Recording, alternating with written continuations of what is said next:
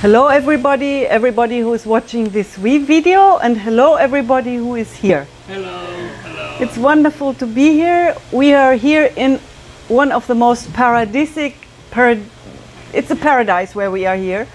We are in the office of the Istituto Humana by Sandro Ruggeri.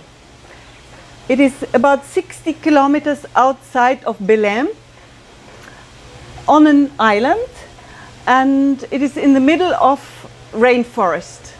The monkeys are here on the trees, and the leguans, and all kinds of animals and snakes. So we are surrounded by something that is just a miracle. We are in the middle of a miracle, and this office of Sandro is another miracle. It's just a paradise. So we are in the Instituto Humano near Belém, and Belém is the capital of the state of Pará of Brazil, and we are in the middle of the Amazon. So we have here our 33rd annual Dignity Conference, and this time it's a very mobile conference, from one place to another place to another place, and now this conference just started in Belém. And we have guests who came 42 hours traveling from Thailand. So we have and Sandro, he has roots from Italy and from Barcelona. So we are here, the world is united in the middle of the rainforest, which is a wonderful thing. So the title, I made this when I was with my father in Germany. I made this talk, and I gave it I didn't know what to call it, and I gave it the name Please Meet and Connect. I think it's a very good title, you know, it fits, Encontre et Connecte. So I think this title fits much better than I knew. So whoever wants to contact me, my email address is here, and I'm happy to respond. So I would like now to thank everybody who is here, and I want to I'm extremely thankful to Sandro that he takes care of us now. Extremely thankful, and extremely thankful to you, Kamarad and Piachat, that you came all the way from Thailand. So this is my thank you picture. This is my father. Now I will tell you a bit more about where I come from. My father, you see him before the Second World War started in Silesia, on the farm he was to inherit, on his horse. A young man looking forward to a bright future with his own big, wonderful farm and many ideas about organic farming. Then came the Second World War. He didn't want to become a soldier. It is the choice between being killed or being a soldier. And the place where he comes from is here. It's today Poland. Today it's Poland. So here is the place where he comes from, where his parental farm was. This is 1945.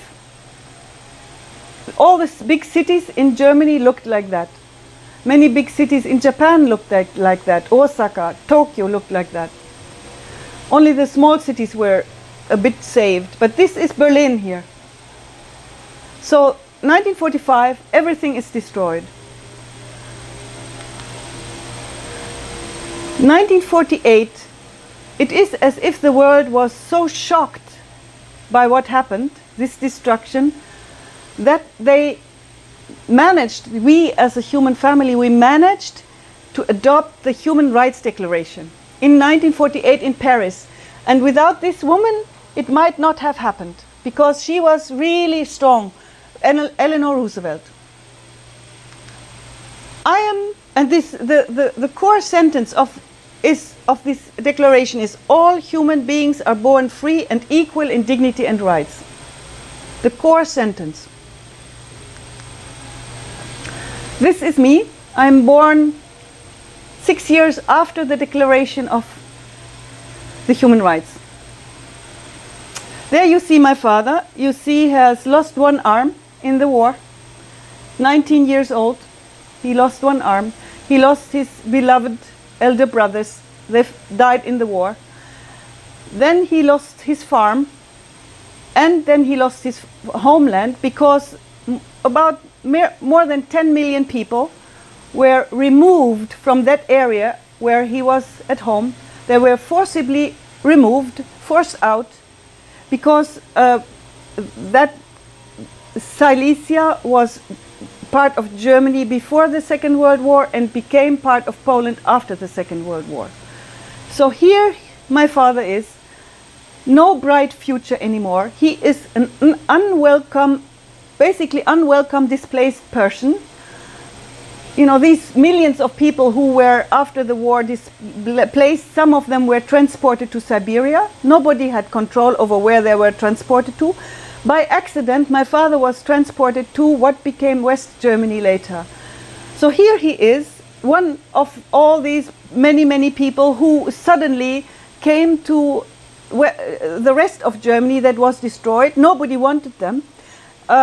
If you were strong, you could work in the fields. He could not even work in the fields with one arm.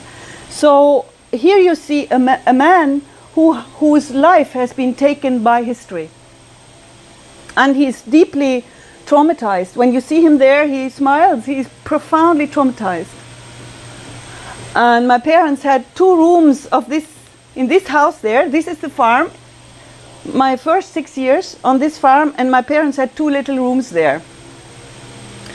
So my parents were profoundly traumatized by war, and then the displacement that followed, and the loss of everything, and the dispersal of the family, partly dead, partly dispersed. And my father never wanted to be in war. He tried to resist the war, and he was almost executed for resisting the war. So here they pay a price for something they did not want. So my father would say, Hitler has raped me, Germany has destroyed my life. And this is in the middle of Germany. So you see this extremely complicated situation into which I was born.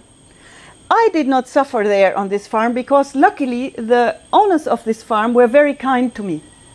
I was a little child since I was a baby, and I was included in the farm. My parents suffered because they knew they were, you know, there was no place for them basically, but I was happy there the first 6 years of my life. So what I do now with my work is basically recreate that kind of community atmosphere. It was a wonderful community of animals, of people. So out of this experience of, you know, being born into an identity of here where we are not at home, and there is no home for us to go to. This is the identity of displaced people like my family. This identity motivated, and the trauma of my father especially, motivated me to develop my life not as a normal life, but as a kind of project, a kind of mission. And what would be the kind of title of my mission? It would be, is it possible that we as humans never again go to war? Is it possible? Are we able to do that?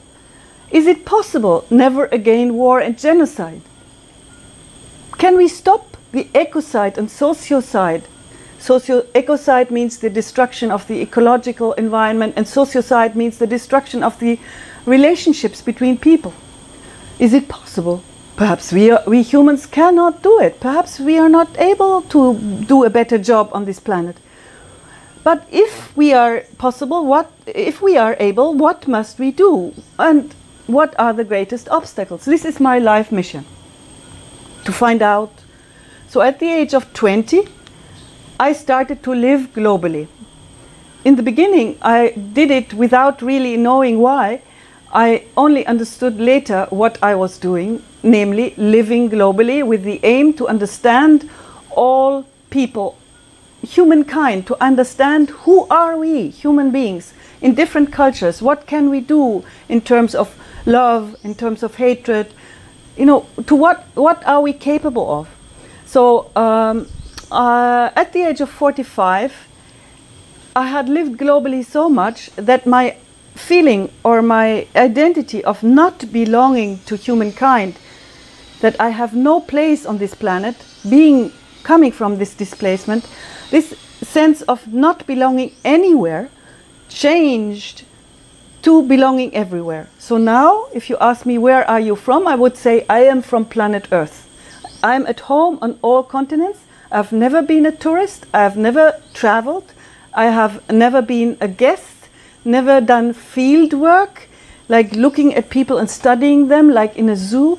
I have been embedded into many, many cultures all around the world since now 45 years. So I would say that I'm a world citizen, and I was explaining Gary Davis' work with the world passport. He told me, you really deserve the world passport. And I have written many books, and I can send you the PDF files. This has been translated into Chinese now. Our friends took, it is a book that was published in 2006, and they took so many years to translate it in their free time and to get it through the authorities, and it is now, in summer, it came out in Chinese. So, and this is a book, A Dignity Economy, in 2012, and it has been translated here in Recife into Portuguese. So I have the PDF in Portuguese. A Dignity Economy, uma economia digna. And this is the book 2017, Honor, Humiliation and Terror, and this is the book I'm to finish now, From Humiliation to Dignity. It's the book that should be finished and is not yet finished. This is a very, very, very important moment in my life, because you could say that my life project, it is as if I am the arm that my father lost. You see here, you see he has lost his arm, as if I am the arm he lost. And I try to heal him, you know, also his trauma with my work. My work also heals him. But he did not understand that, because most of my work was in English. So he had no idea what I was doing basically all these years, until 2006. I got a prize in Switzerland, and I gave a talk in German, and my father and my mother and others in my family, they came there. For the first time they understood what I do.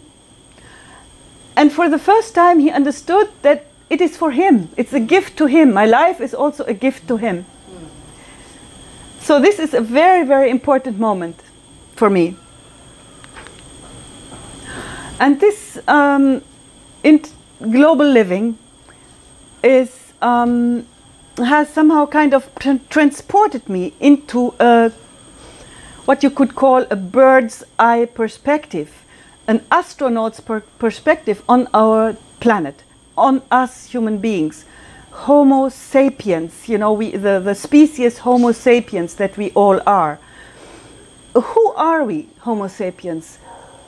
We are no elephants, we are no giraffes, we are no chimpanzees. Who are we, Homo sapiens? This is a very nice website that is made by the Bradshaw Foundation, where you can see how we started. About 200, 300,000 years ago, we find fossil signs of us on this planet. And we started, as it seems, we started in Africa, and then we somehow populated the whole planet.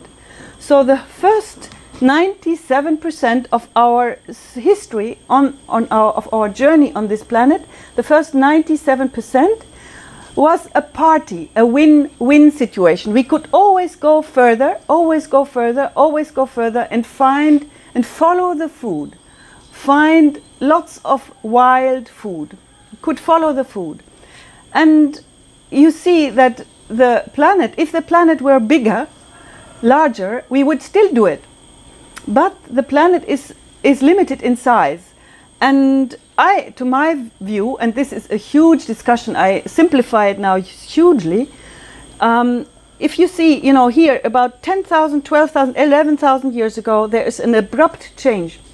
So the past 3% of our history are dramatically different from the first 97% of our history on this planet.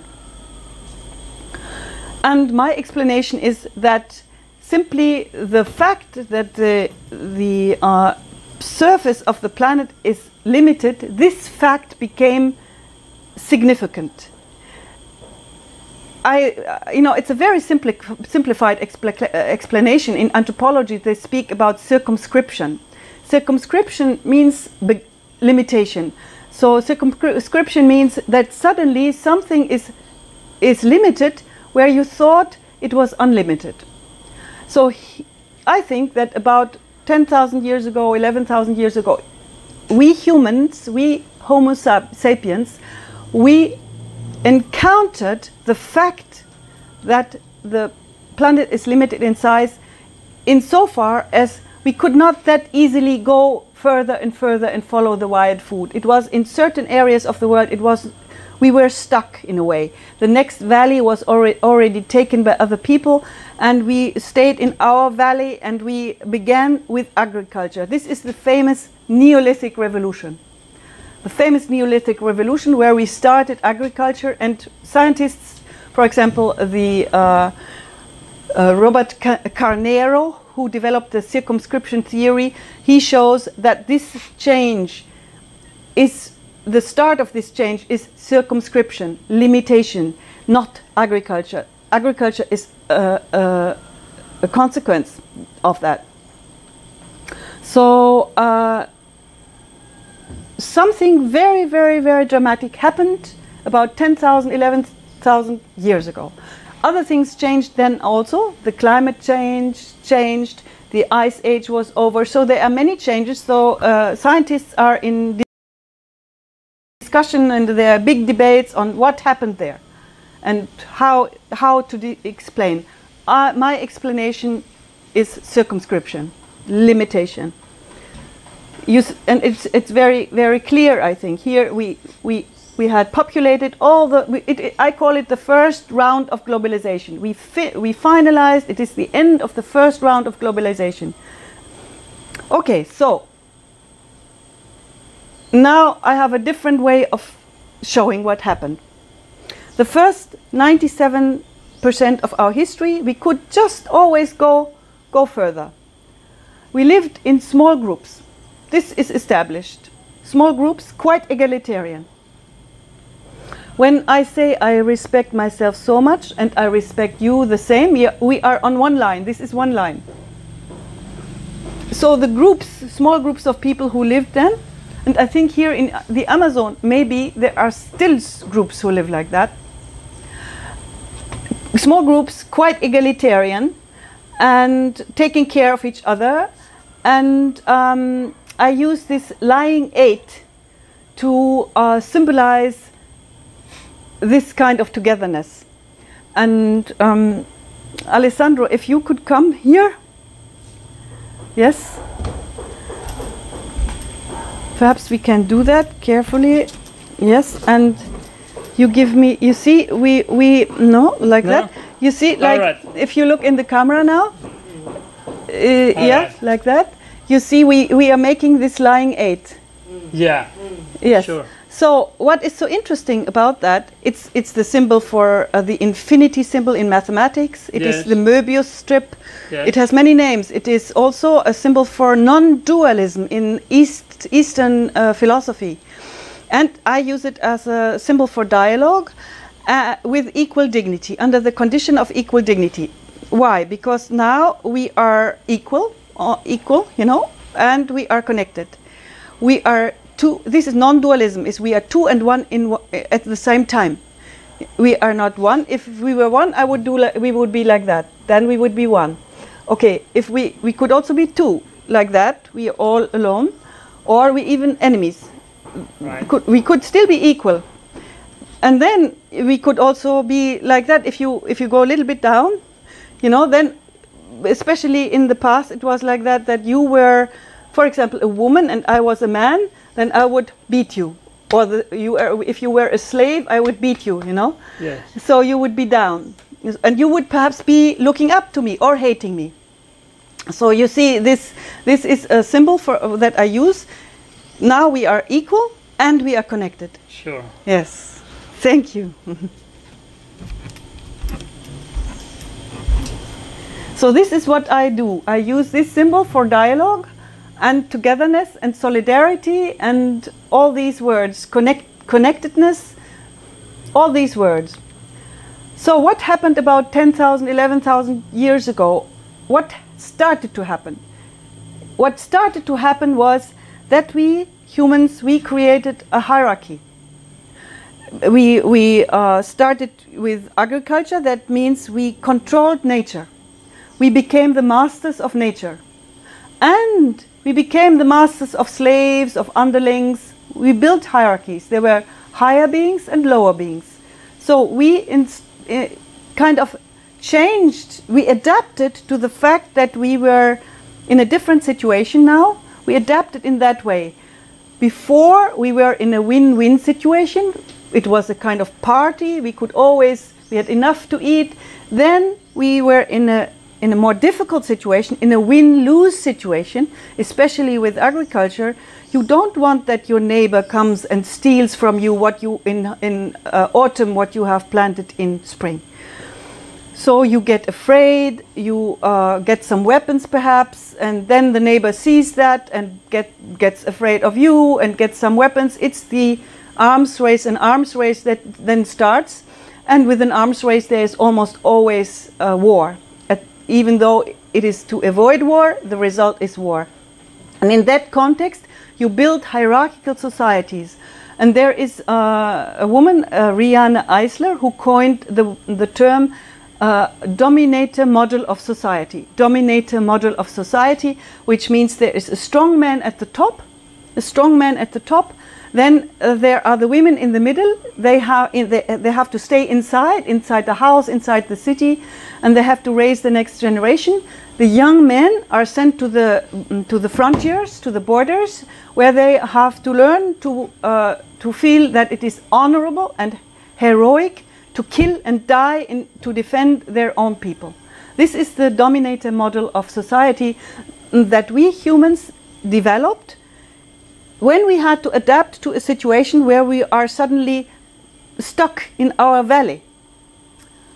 So this is the kind of past 3% of our history that we are living with everywhere, almost everywhere in the world. Perhaps here in the Amazon there are still groups of people who have not been touched by that. I'm not that knowledgeable of that. I would have to study more about indigenous populations here in the Amazon to know how much they are touched by this circumscription, how much they become belligerent as a result. I have read a lot and have read that many people say, oh, indigenous populations, they are belligerent. So it must be that our human nature is to be belligerent, but perhaps not. I have read a lot where groups of indigenous people became belligerent when there were mining companies coming in or others where the circumscription caught up with them. So I don't know how much circumscription has caught up here in the Amazon. So, but many societies around the world have developed this dominator model of society. And in that, you know, if you look at the term of humiliation, in that context, it is not a violation, it is a duty and a right. The father, the man, the head of the family, the man has a duty to beat his disobedient wife and children. It's not a violation, it's his duty. Or a king has the duty to routinely humiliate the people below him. You know, he has the duty to even punish them, torture them publicly, to set an example, to force everybody to respect this hierarchy. The man has to beat his wife if she does not respect this hierarchy. And the wife, she has to learn humility. She has to learn to respect him as the master. the only people who can in this system become angry when they are humiliated are equals, like aristocrats among themselves. Like one aristocrat can ask another one, call another one to go to duel. The beaten wife cannot ask her husband to go to duel. Only two aristocrats can do that. So in this system, humiliation is a violation only between equal aristocrats, elite members, but not down in the system. So this is the past. And if we look at this sentence, every human being is born free and equal in dignity and rights. This is as if we, as humankind, as a human family, stood in 1948 and turned around against the past 10,000 years and said, look, what we did the past 10,000 years to erect a hierarchy that some people are worth more than others, that there are slaves and that they're masters, that we think now is illegitimate. So we collapse this gradient again. We go back to what we had before the Neolithic Revolution. This is what we did with this declaration.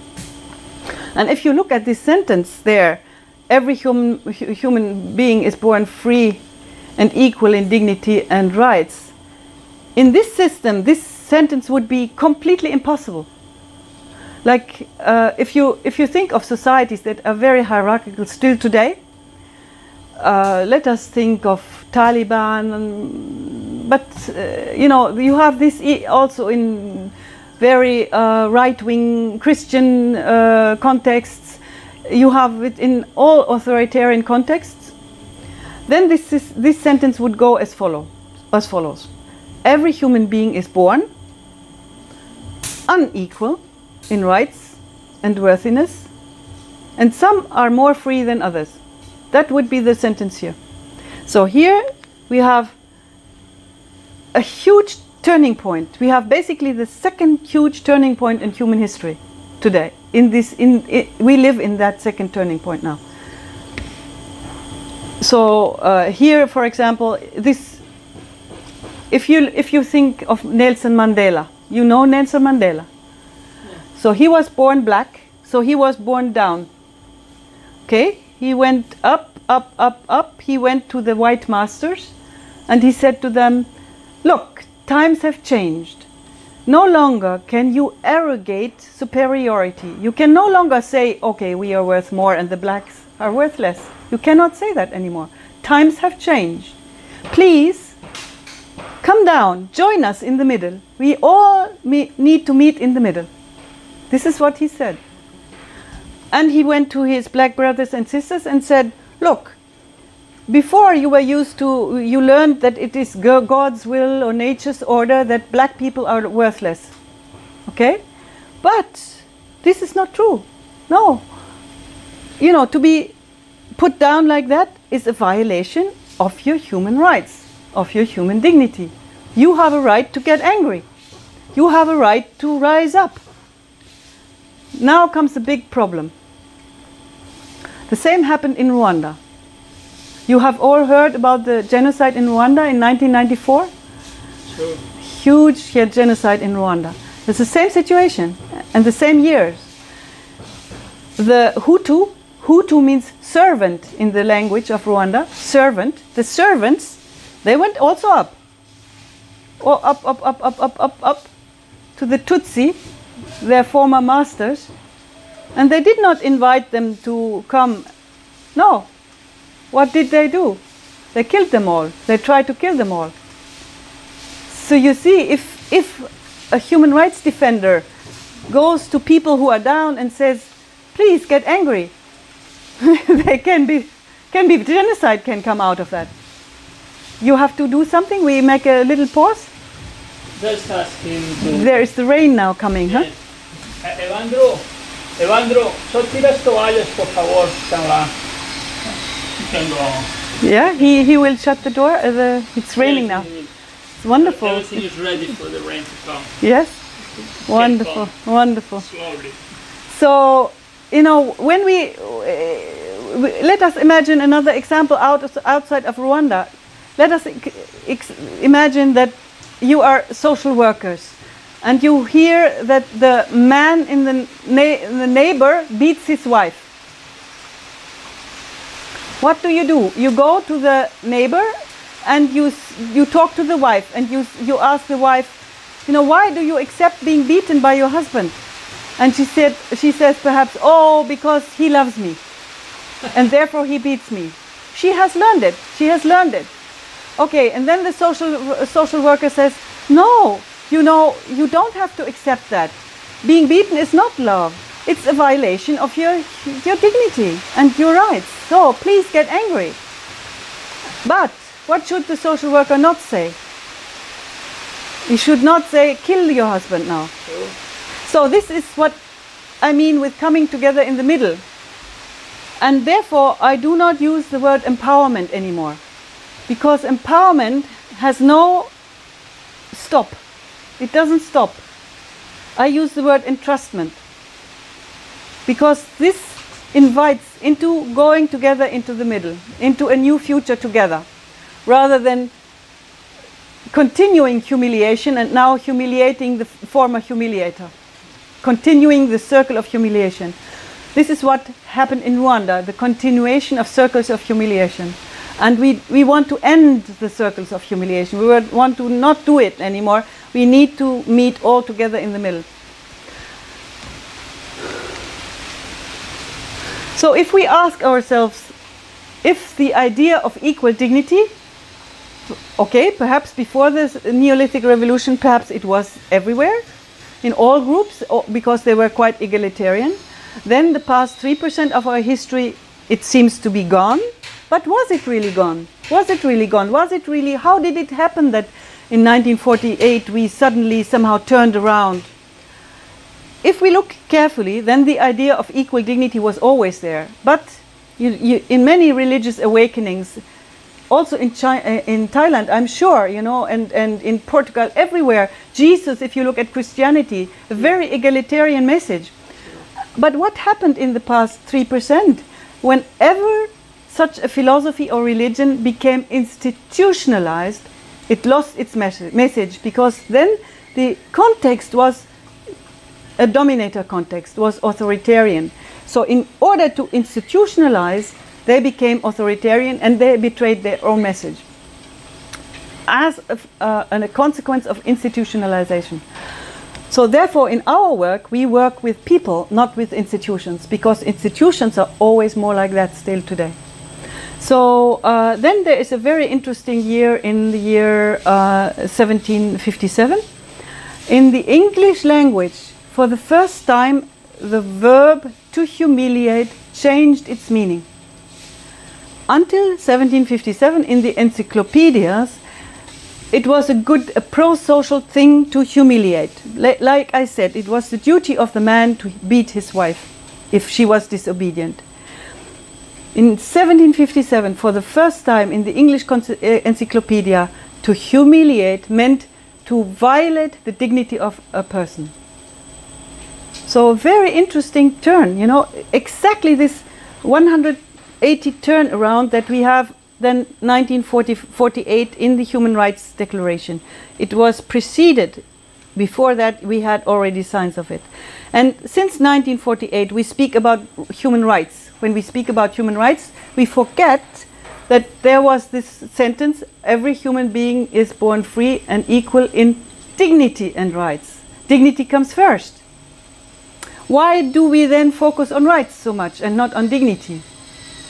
Because, I think, because rights are easier to define. Dignity cannot be defined, really. Dignity can only be shown, like I did with Sandro. I think this is the problem with dignity. Dignity can really, it's very difficult to define it. Rights can be easily defined, but not dignity. So dignity is something that is extremely difficult to describe and to define. It's basically this inner desire to stand tall, to stand upright, to walk with the head up, not to be humiliated, and in a society to be then together connected with other people who are equally on the equal level, on the same level, and connected with them on the same level. So that is, to me, my definition of dignity. I think this is the reason why it is so difficult to work with dignity. And there are people around the world who say the term of dignity is useless. Autonomy should be the word. And I think this is wrong. So now my question to you: why did we do that the past 3% of our history? Why did we build these dominator societies? As I said, I think circumscription theory is a good explanatory tool for that. If you look at Europe, in the 30 Years' War, this is 1648, you see everybody against everybody. And I use the triangle to symbolize the dominator society. So there was one polity, one state, or one kingdom, or one little smaller kingdom, many small polities here, one against the other, sometimes in alliance, but alliances were never stable. And what was the motto? The motto was, if you want peace, prepare for war. Peace is only achievable through militarization. This is the motto of the past 3% of human history. Everywhere, more or less everywhere. And the political scientists call it security dilemma. People want to have peace, so they accumulate weapons to defend themselves.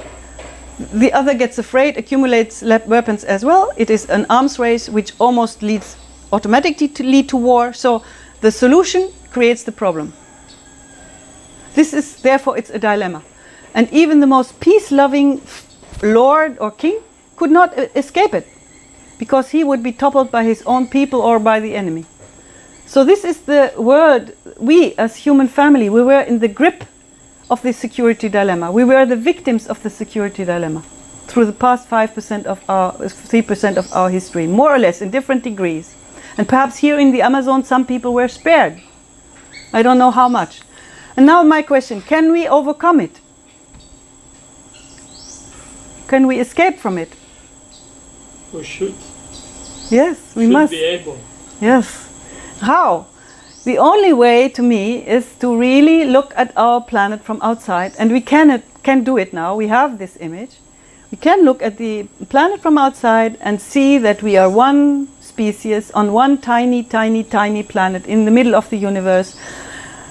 And if we understand that we are one family, if we manifest, if we succeed in being a good family on this planet, then we can realize what Gandhi said. Gandhi said, namely, there is no path to peace. Peace is the path. And security comes through peace, not peace through security. So this is the future. Whether we make it as a human family on this planet, whether we make it to that future, I don't know. But this is the only way, to my view. So therefore, my global life has turned out to be very useful. To build a global family, the seed of this global family. This is what I do. I build the seed of this global family for the future. What stands in the way of it? What stands in the way of it? In the past millennia, males learned that to be a man, it's good to be a hero. You should be a hero. You should be a man, not a woman. The biggest, the gravest insult to a man is, you are a girl. So what is a man? A man is a fighter. A man goes into combat. He needs an arena to be a hero. He has learned that. You had to learn that as a man. And what do we know today? What do we know? Today, it's not useful anymore. In the past, sometimes a short-term victory could be achieved in the past, but now the world is so interconnected, basically, and the weapons are so extreme. Basically, today, this seeking a new arena for heroism, for malehood, this leads to a collective suicide of humanity.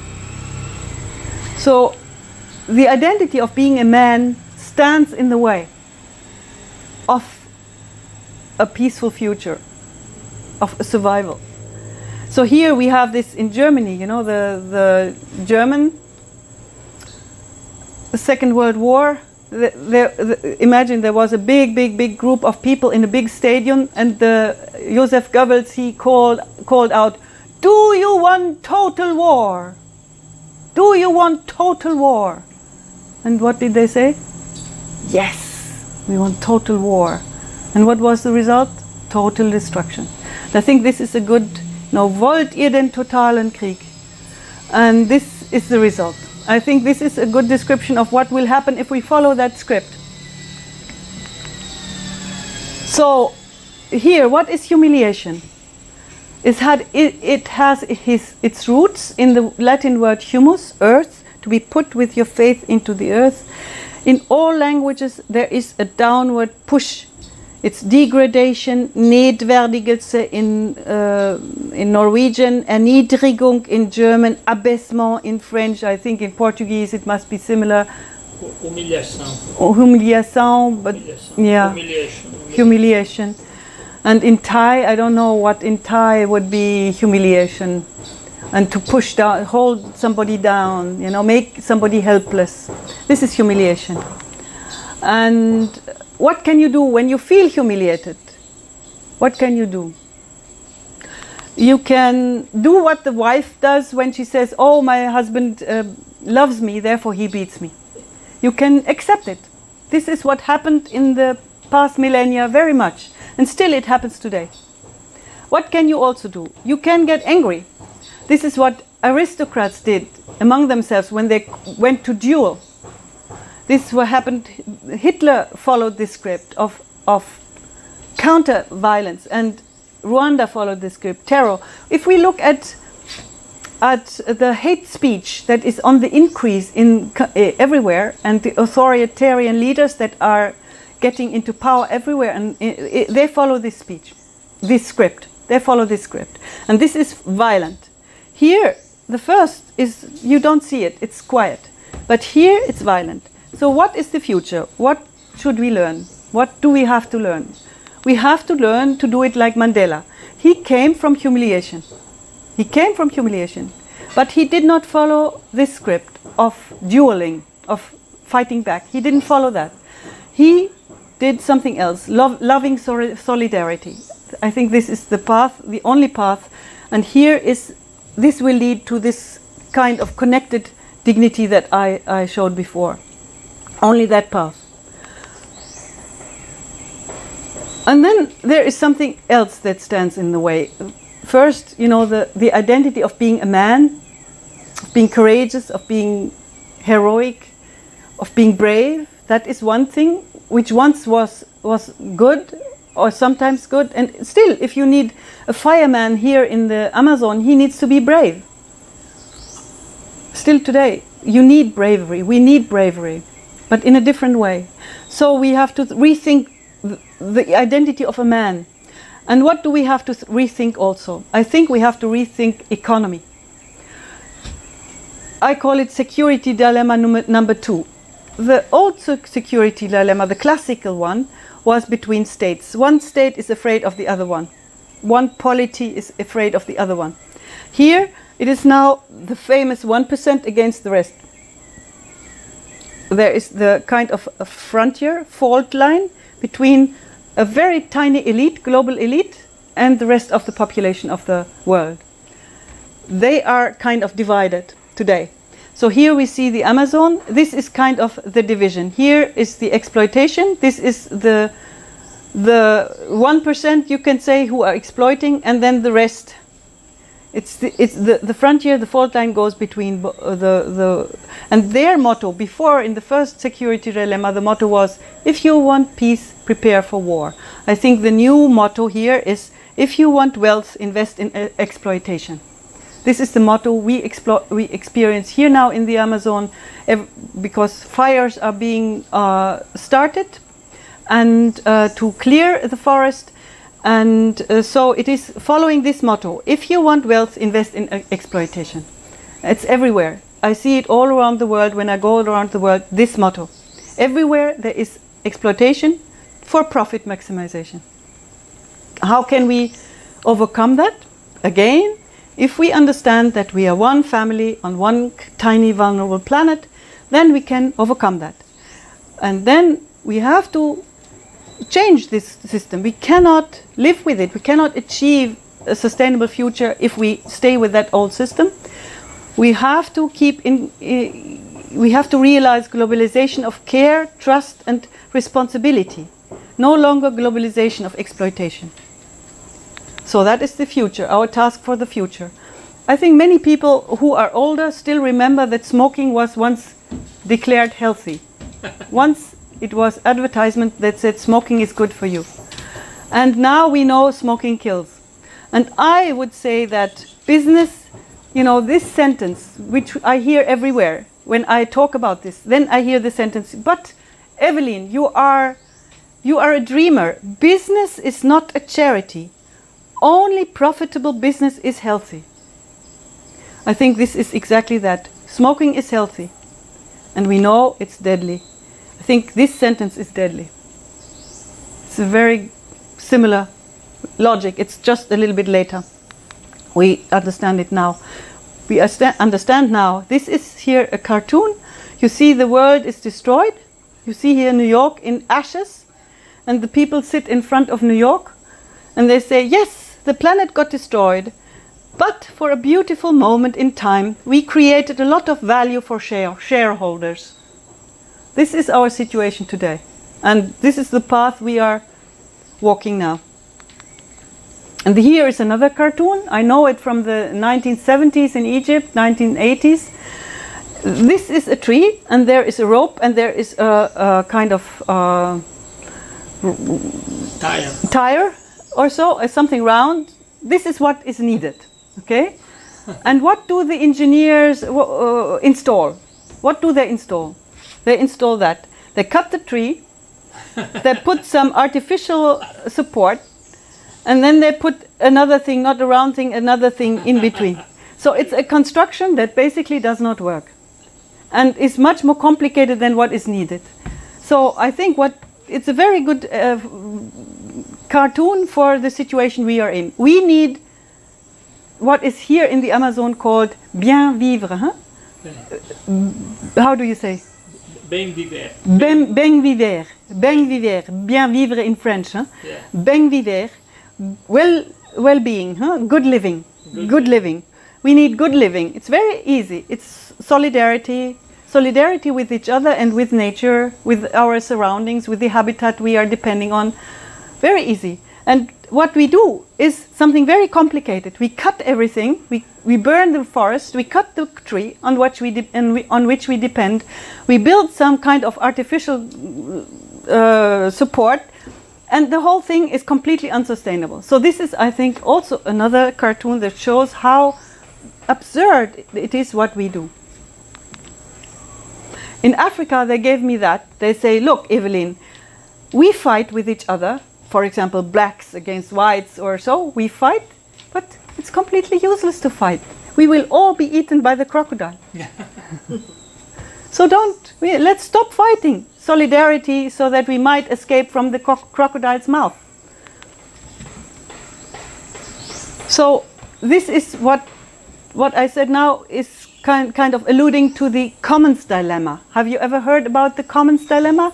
It's strange that it's so unknown, the commons dilemma. The security dilemma, okay, political scientists know about it. The commons dilemma, economists know about it. There was one, and what does it mean? The commons were once, for example, in England, a village had grassland, and that belonged to everybody. So everybody could put one cow, for example, there for free. And now comes the dilemma. So these are the commons. The commons are what is owned by everybody. And basically, if we look at our planet, we all own this planet together. It's our commons. We could say that. And so, what is the commons dilemma then? If one person puts 2 cows, says, okay, I want a little bit more, I put 2 cows, okay? If many people put 2 cows, they will eat all the grass, the commons will be destroyed. So there needs to be some kind of social control that hinders that people put 2 cows or 3. There needs to be kind of surveying that otherwise the commons will be destroyed. And this is what happens with our planet now. Our planet is our commons, but the exploiters go and destroy it. So we are victims of the commons dilemma at the moment in many ways. There was a man, Garrett Hardin, in 1968. He said, let's forget about looking at the planet or anything as commons, because as soon as groups get bigger, larger, they cannot control it. So let's forget about that. We can't look at anything as commons that is a little bit bigger. So therefore, he defended in that way the economic system, the existing economic system. And then came Elinor Ostrom, and in 2009 she got the Nobel Prize in Economics for showing that even larger group can do it. They can view something as commons and protect it from exploitation. So I believe that from the tragedy of the commons dilemma, we have the possibility, basically in the first time in our human history, we have all the knowledge to overcome this tragedy and to create for us the blessings of the commons. We can, I believe, we have all the knowledge to perceive the planet as our commons, as our joint, shared property, or basically, or better to say, it is what we inherit from our children. We inherit our planet from our children, and we can protect it. We have all the knowledge. If we understand that we are one family and that we act on this understanding, then we can overcome the tragedy of the commons. If we don't do it, or this is at the moment, I think, I see us as humanity, I see us as the Titanic. And I see the rich people on the top floor. And there they are well amused and badly informed. They play games, video games, they paint their cabins pink, and they go make party, and then they make holes down here to make party, to burn it up there, and so they make holes here and they party up there, make lots of party. And then slowly the poor people down in the boat, they want to come up. They suffer more and more and they want to come up. And then the people up there, they put barriers, bigger and bigger and bigger barriers. They don't want the others to come up.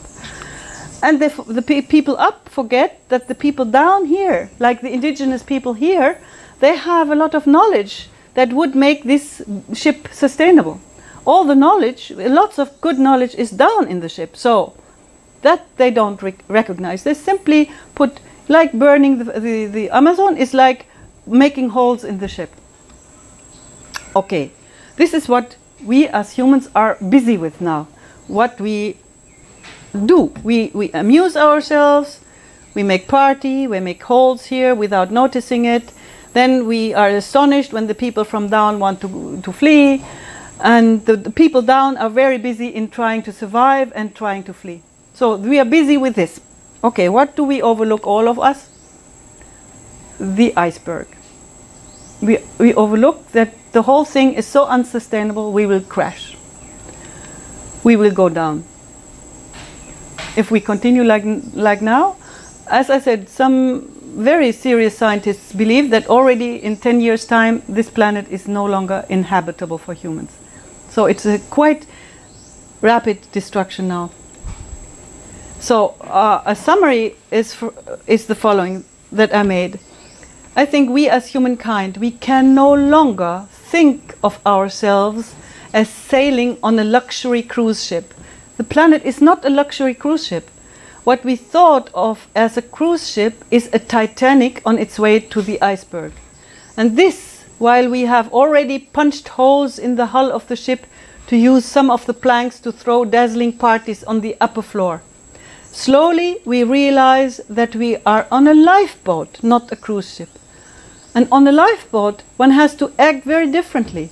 All hands are needed on deck. Everybody has to contribute with what they can. Nobody can buy themselves out of this joint effort.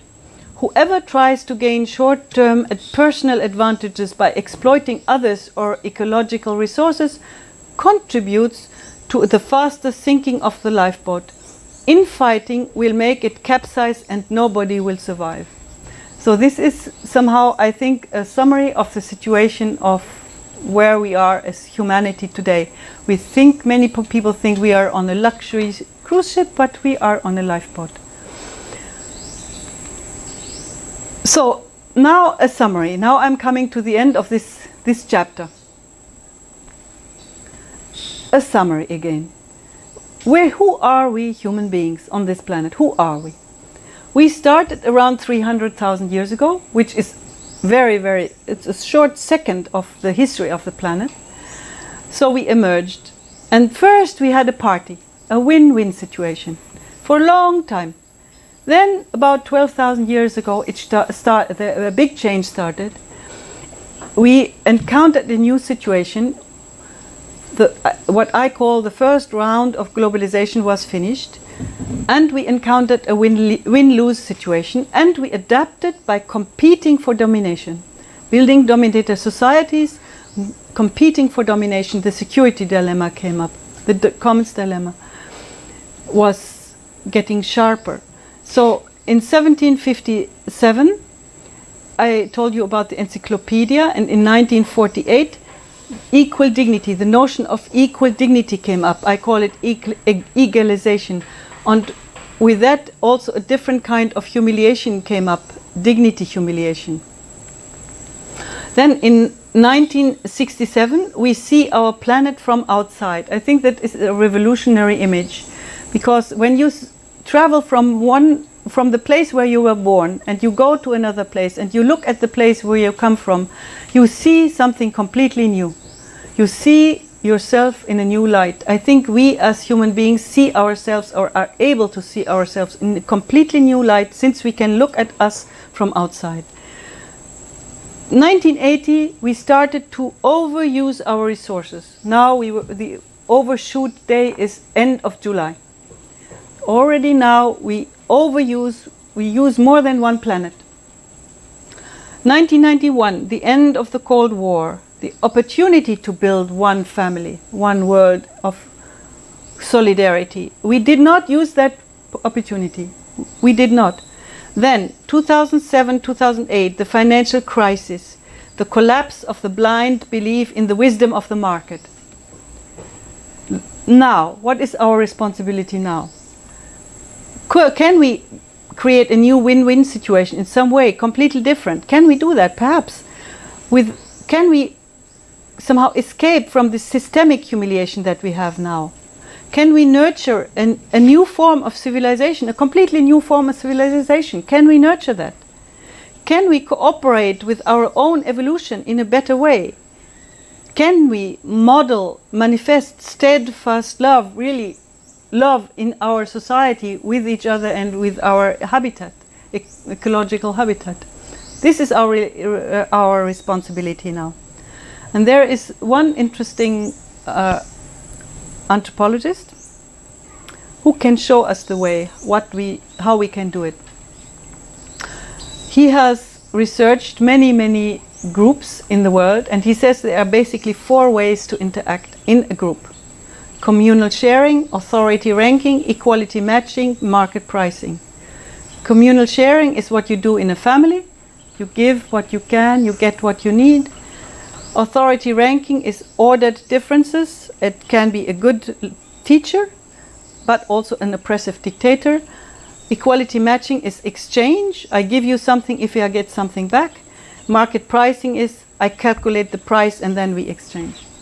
So that is here qualitative. This is the most comprehensive, and that is the narrow, the most quantitative. It is very narrow. So this is now we as humankind, we do the mistake, to my view, that we give priority to what is the narrower, the most narrow way of relating to each other, and we elevate that over the more comprehensive one. In a way, if we continue like that, we will sell our soul, we will sell our grandmother, we sell our planet, we sell our lives.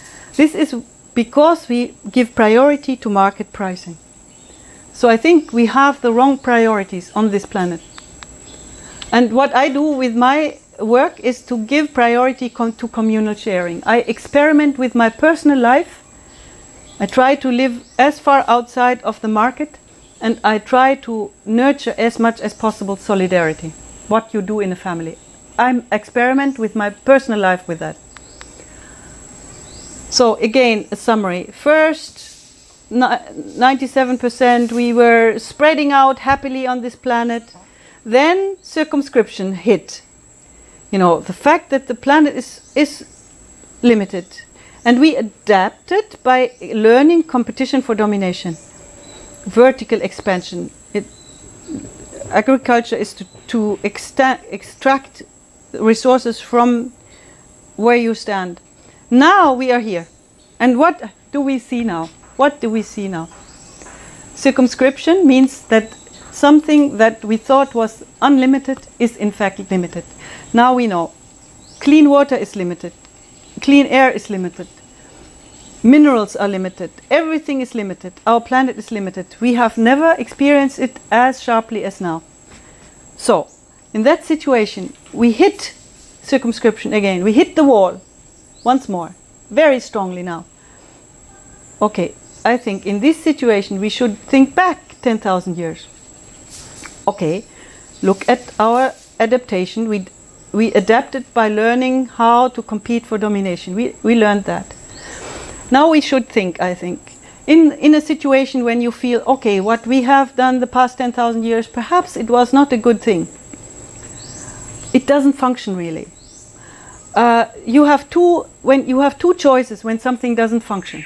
Two choices. You can either say, we didn't do enough of what we did before. In this case, we didn't do enough competition for domination. We can maximize it.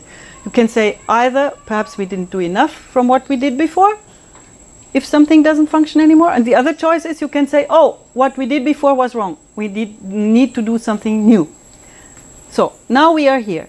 We know our climate is collapsing. Many things are collapsing. We know what we do doesn't function. We have two choices. Either we say we maximize what we did before. Perhaps we didn't do enough. Then the other choice, we have to do something new. Okay, what we do now, we choose to maximize what we did before. When you hear the news and you hear that there is a need for economic growth, we hear that in the news, we need economic growth. This is an exponential curve.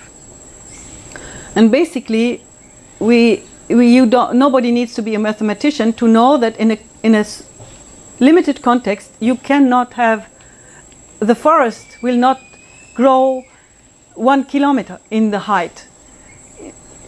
Natural growth is never exponential. It's an unstable growth. It's not a sustainable growth. Everybody knows that, basically. So we have to learn to go in circles. I think we know that. And we have to learn to be in dialogue. This is what we have to learn. In a way, it's that we have to learn to say, look, what we did before is not functioning. We need to do something completely new. And now comes the question, people say, yeah, you are an optimist, you know, we would like to do it, but we can't. Yes, we can, because for the first time in our history, we can. We have all the knowledge, we see our planet from outside, we are in an extremely privileged situation, we are in a crisis situation as never before, and at the same time we have all the means to go out of it, to exit from it, to solve it. We have all the means. So there is one man, his name is Ruben Nelson. He impressed me. I just heard, he's the director of Foresight Canada, and he gave a talk in San Francisco in February, and it's on the internet. This talk was impressive to me, and he has a very similar analysis of our human history. Like we started after the Neolithic Revolution here, you know. We started with small groups, then agriculture-based cultures, then regional empires like China, the Inca Empire or Egypt. And then we have the modern, very complex industrial cultures here, and we are here now.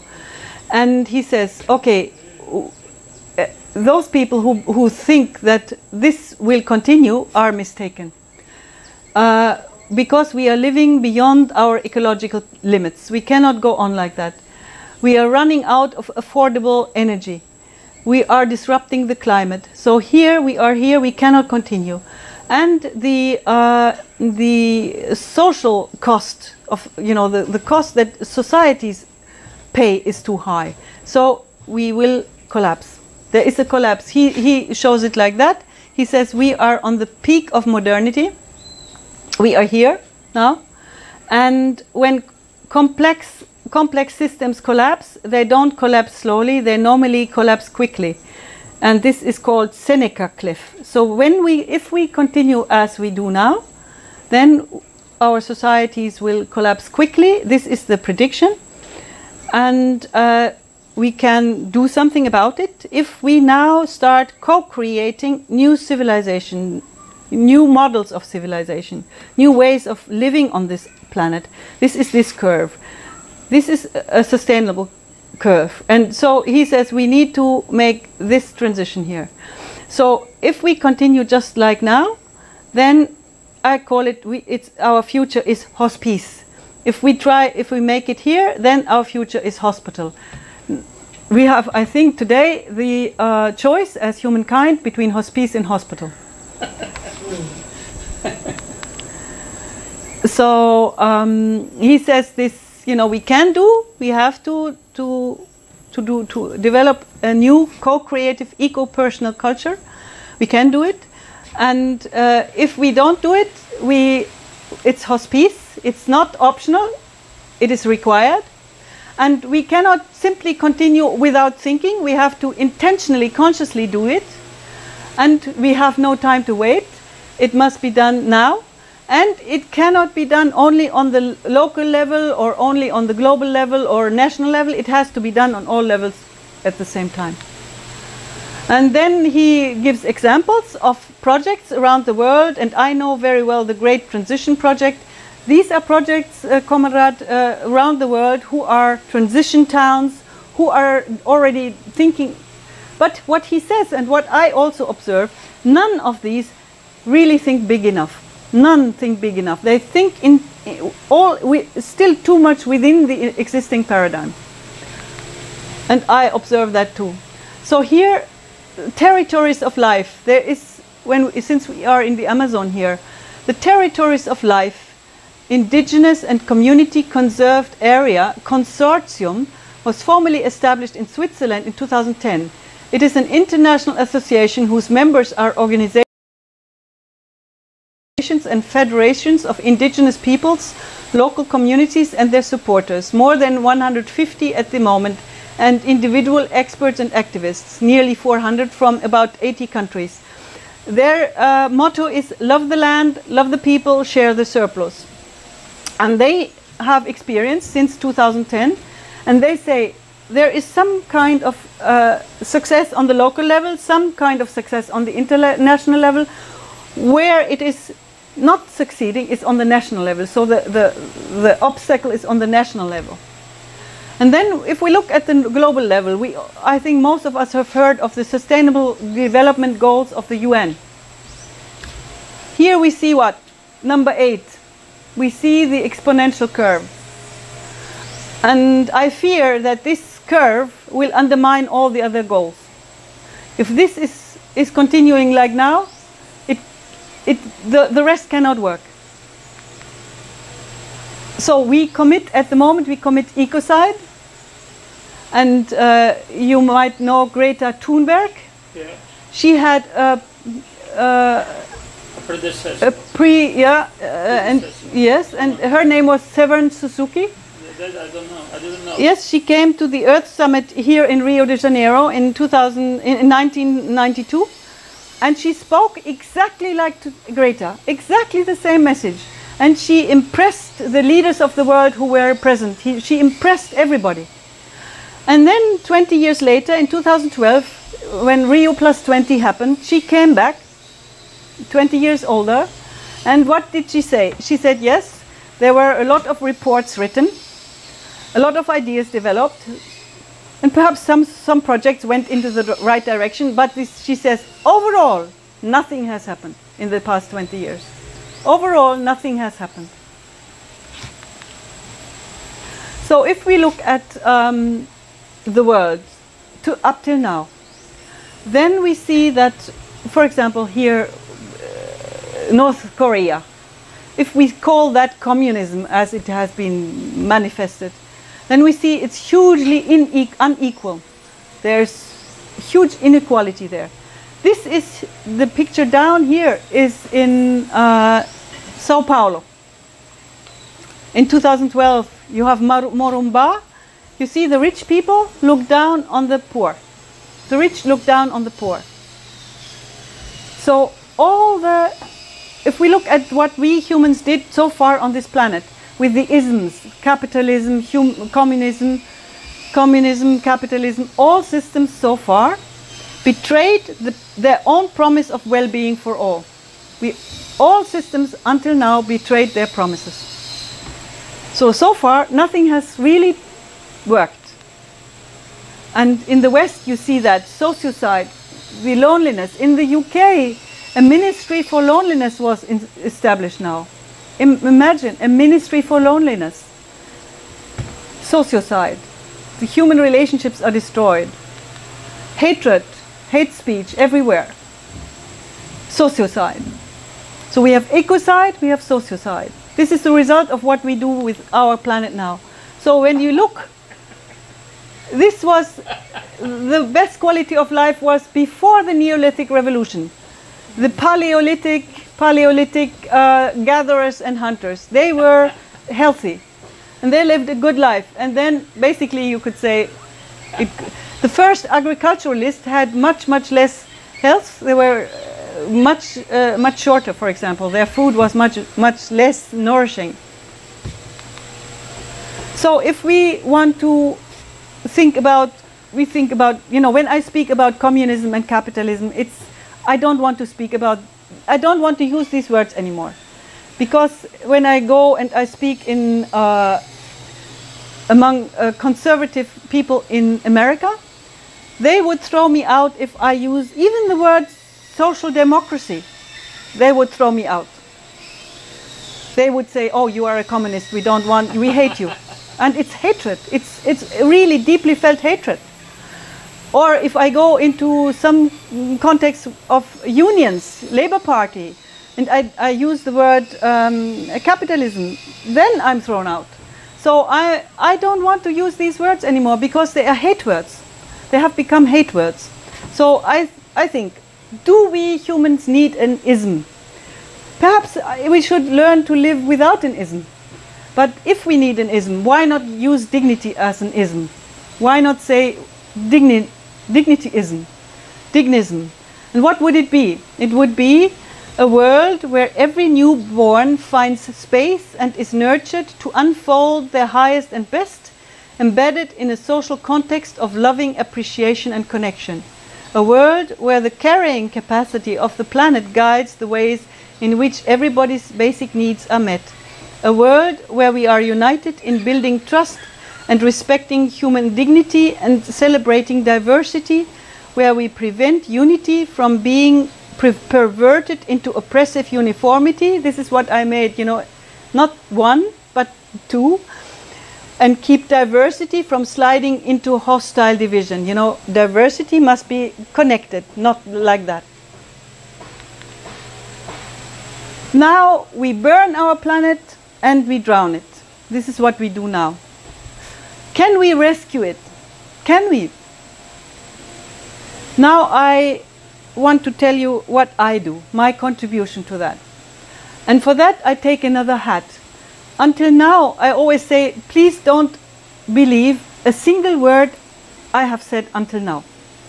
I don't want to convince anybody or to preach. I don't want to preach. I don't want to convince. I only want to share what I see on my global path as Evelin. What I see. It's not open for debate. It's simply what I see. If you don't believe it, please don't believe it. Think yourself. So I'm not a preacher. So I'm simply Evelin, who has lived globally for so many years, and this is what I see. So now I take another hat. Now I take the hat of the founder of a global movement. So I explain to you now very briefly. This is now the end of me, of my presentation. Now I just explain to you what this global movement is. So I take the other hat now. So the name of this movement is Human Dignity and Humiliation Studies. It's a global fellowship of like-minded academics and practitioners, a not-for-profit labor of love for a new future for humankind. And we have, I do it together with Linda Hartling in Oregon. She lives in Oregon. And then we have a core group like Michael here, a core group. Here you see Dan, and here you see Gabi. Yes. So we have, you know, altogether 7,000 people in our address list, and about 1,000 people in the core. Here you see Kjell. You see, this is Kjell. Yeah. So, and to me, this is the seed of the global dignity family that we need to build. This is the seed of it. And somehow the motto that we follow is, never doubt that a small group of thoughtful, committed citizens can change the world. Indeed, it's the only thing that ever has. This is Margaret Mead who said that. I think it's a very thoughtful saying. And our group, our work has been awarded, has been nominated for the Nobel Peace Prize 3 times, in 2015, 16, 17. And I'm not sure whether you know that Alfred Nobel, he didn't have the ideas. It was Bertha von Suttner. She gave him the idea. So we are following her spirit in our work. We think that a lot of women have been very important, like Eleanor Roosevelt has been very important for the Declaration of Human Rights Declaration, and Bertha von Suttner has been extremely important for the Nobel Peace Prize, that this came into being. We have 2 conferences per year, one in New York each year in December, and you are all, everybody is invited to write and to register and to come. So this year it is the 5th and 6th of December in New York. And then we have a second conference each year in a different place. And so far we had conferences all over the world. This year now is the 33rd conference in Brazil. And as I said, it's a very different conference. It's a mobile conference. We had some mobile conferences before already. And then the last one was in Egypt. And the next one will be in Spain. Next year in September in Spain. This was the one, now the last one in New York. So this is the last one in New York. This was the last one in September where you wanted to come, Kamerad. This was the conference in Egypt. And this is the conference that we had now in Maraba. This is the group of Dan Baron, you know, whom we met now, where we had the first part of this conference that we are part of here now. And then we launched an initiative, the World Dignity University Initiative. And Kamerad, you were interested in that initiative. It is world. Here is still. I gave a talk in Hamelin for the first time in my life, in the place where I was born. Now, before I came here, and I still forgot to put here the English version of this slide. It's still the German version of this slide. So this is an invitation to all the learners and educators in the world who want to nurture dignity, to come together and to educate each other and to learn together. And we have a publishing house, both for the publishing house and for the World Dignity University initiative. We need a new dignity leader, because I'm overworked, Linda is overworked, and the person who, Uli Spalthoff, was the person who built this up. He is now tired, so we need a successor for somebody who leads the World Dignity University Initiative and the Dignity Press. So you see here, my book, Dignity Economy, was the first book in the Dignity Press. Thank you so much. Yeah. That you were holding out, you were almost falling asleep. I know you have been traveling so far, and how can you hold out such a long talk and not fall asleep? I'm so grateful to you. It's very holistically.